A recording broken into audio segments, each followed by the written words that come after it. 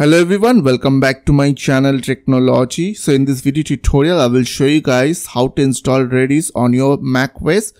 So Redis stands for Remote Dictionary Server. It is a memory data store used as a database, cache, message broker, and even a streaming engine. It is a super popular and powers big names like Airbnb, Adobe, and Amazon. To install Redis on your macOS, at first you need to check home view is available on your computer or not. For that, simply you need to go to Launchpad and you need to search for terminal. And after open terminal, you just need to type few commands. So the command is called brew space dash dash version or minus version. After that, press enter. Now as you can see, it is showing like homebrew 4.4.0 is available on my computer. That's mean homebrew is installed on my computer. If you are getting any error, that's mean homebrew is not installed on your computer. So what you have to do, simply open your browser and go to this website, which is brew.sh.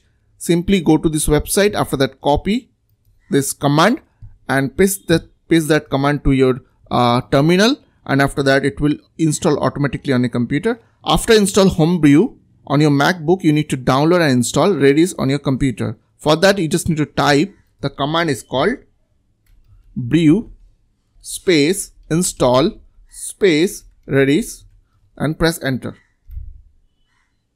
Now it will take some time, so you have to wait for a few seconds.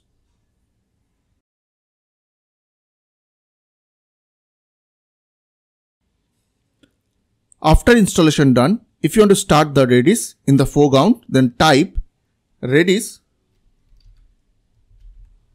dash or minus server,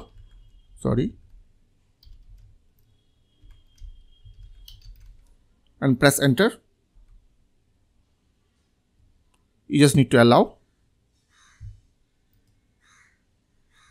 And as you can see, it is started. So if you want to stop the server, you just need to press Ctrl and C together from your keyboard, and it will stop the server. Also, if you want to start the server in the background, then you can use the brew service command.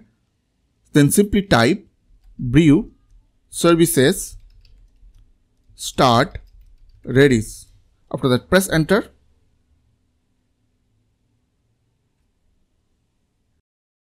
If you want to stop the server, then type brew space services space stop space Redis. After that, press enter from your keyboard.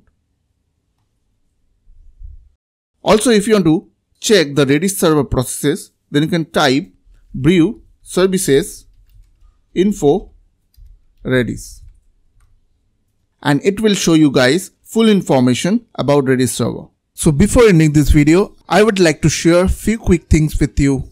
I create high quality tech related videos every day. So if you enjoy my content and want to support my work, please don't forget to subscribe my channel. Also make sure check out my other videos for more helpful content. So I'll see you guys on the next video. Till then, bye bye, take care.